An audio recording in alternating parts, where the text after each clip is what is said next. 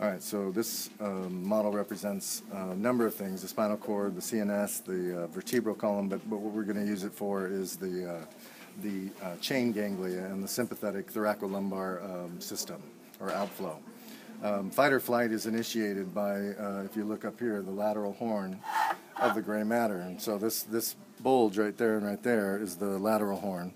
This is the dorsal horn, and this is the ventral horn here and here. And so as we look at the structure and orient ourselves, there's going to be incoming and outgoing nerves. The ones that are coming in are unipolar sensory neurons that are going to be synapsing, or at least entering, through the dorsal horn of the gray matter. And as they do, they're going to synapse with multipolar association neurons and either ascend in tracks up to the brain or brain stem, depending on the stimulus and receptor that triggered them. And then the response that's sent back can either be directly coming down in corticospinal tracts to the ventral horn and then exiting through ventral plexi in the cervical enlargement and lumbosacral enlargement regions of the spinal cord that are above and below T1 to L2. If it's exiting from the ventral horn of the gray matter, then it is a somatic pathway going to skeletal muscle, and the neuron that is exiting cell bodies, the multipolar alpha motor neurons, would be actually present in the ventral horn. However, there's 4 other pathways that are exiting that are motor also, that are related to this bulge that we see here, this lateral horn, that's found from T1 to L2 and is related to a sympathetic innervation of structures that are involuntarily controlled and not somatic in nature. As those neurons exit, there's going to be structures here that are associated with it called chain ganglia. This chain ganglia is going to be have, as the name implies, just like the dorsal root ganglia, the cell bodies of the neurons that are entering or exiting the spinal cord. And in this case, there are 4 specific pathways associated with this overall structure of the sympathetic nervous system.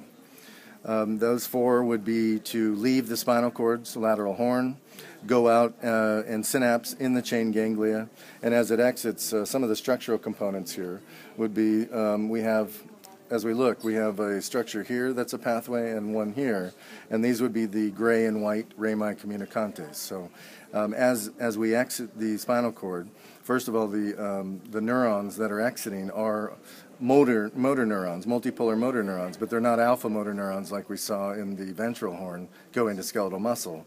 However, they do travel with those alpha motor neurons, and they actually exit the spinal cord. They originate in the lateral horn, but everything exits through that ventral horn of the gray matter.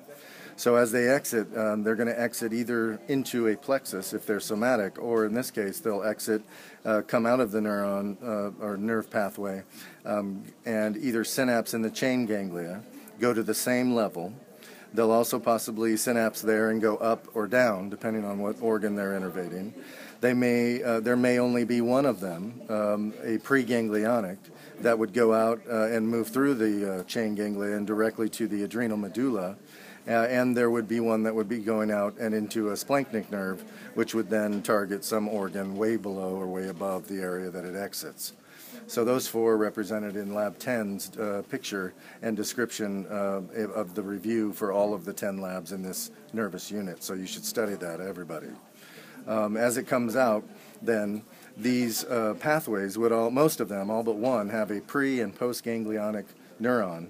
And the preganglionic neuron would always release acetylcholine, and the postganglionic, if it's sympathetic, would be releasing norepinephrine. Unless it were the one that only had one of the neurons, a pre only, that went to the adrenal medulla and caused the release of epinephrine and norepinephrine, both referred to as catecholamines, from that medullary region of that gland.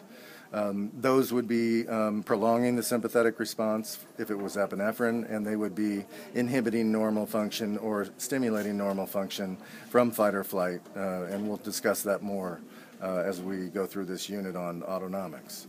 So when we look at structurally what's going on, this is the lateral horn one more time. This is the ventral horn where the neurons are going to exit from the lateral horn. And this is what initiates thoracolumbar outflow and stimulates the pre- and post-ganglionic neurons or structures in the line that will help to give you a sympathetic response to something that you are threatened by. So stress initiates this pathway.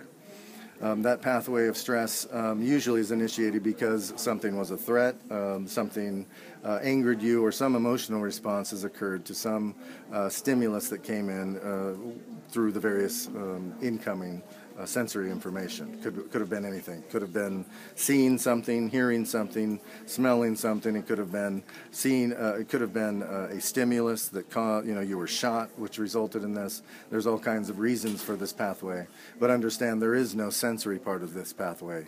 It would depend on the person as to why fight or flight is initiated. So it's always outgoing, it's always multipolar motor, and it always originates lateral horn from T1 to L2, and as it exits, it'll exit from that ventral horn, come out, go around past the gray ray microminicontes into the white, go through the chain ganglia, and either synapse in the chain ganglia and go above, below, or at the same level, or it'll move straight through it and go down or up into a splanchnic nerve that innervates some organ above or below. The fourth option there would be its release, its preganglionic exit through here, out through that same pathway, and then never synapsing, moves directly in. Its preganglionic neurons would move directly into the adrenal medulla, which is a gland sitting on top of the kidney that releases those catecholamines, epinephrine and norepinephrine. You should study.